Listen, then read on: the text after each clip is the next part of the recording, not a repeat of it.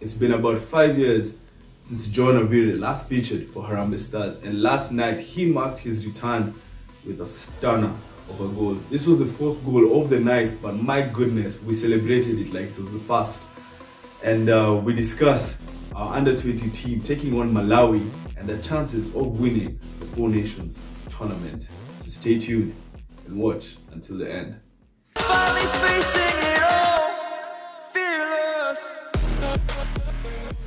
Well, Malawi is going to hate us for a bit because we might win the Four Nations tournament at the expense of the Malawi team. And I say this because last night Harambee Stars beat the Malawi team 4-0 to progress to the finals. Personally, I think at some point they actually were playing better football, but the 2 quick goals by Olunga I think put the Malawi team off. It was quite, honestly speaking, it was ridiculous how we ended up in that situation. 2 quick goals, no one would have seen that happening, especially in a tournament with the host no less.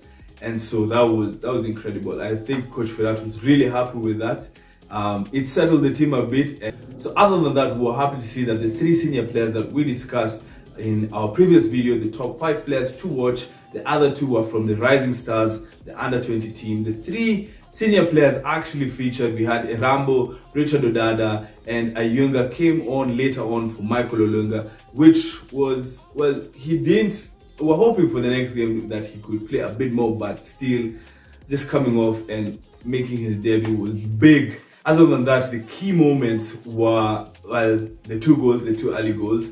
Patrick Matassi's save, this penalty shouldn't have actually stood, but anyway, Patrick Matassi made a ridiculous save, and so we were able to finish the game without conceding a goal, which was big, which was really big.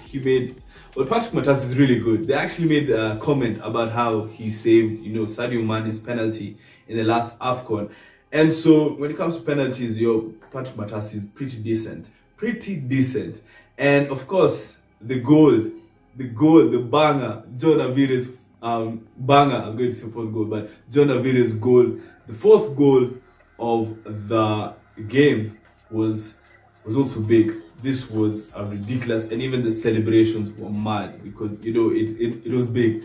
It meant everything for the squad, for the team, and for the player himself. And now on to today's game, which is Kenya versus Malawi for the Rising Stars, the under-20. Both teams have 3 points. They've both beaten Zimbabwe. Kenya beat Zimbabwe 3-1, whereas Malawi beat Zimbabwe 3-2. So Kenya is top of the log, and this is because we're playing a round-robin format because Zambia pulled out of the Four Nations tournament, and so each team is going to play the other and then see who is, well, the eventual winner at the end of it. So Kenya only needs a draw to win the Four Nations tournament for the under-20 category. This actually puts them in a really good position considering, we've also now just beaten the Harambee Stars team has beaten the host comfortably, so they are so confident right now to just go there and, well, as Jose Mourinho will put it, let's go out there and get that draw. But yes, pretty much that's it when it comes to Kenya versus Malawi. We beat the hosts last night with the Harambee Stars team, and now today Kenya versus Malawi under-20. They only need a draw to win the Four Nations tournament, and so we are in the, well, best position as it comes and we'll discuss more about this tournament format later on, if this has put us in an advantage.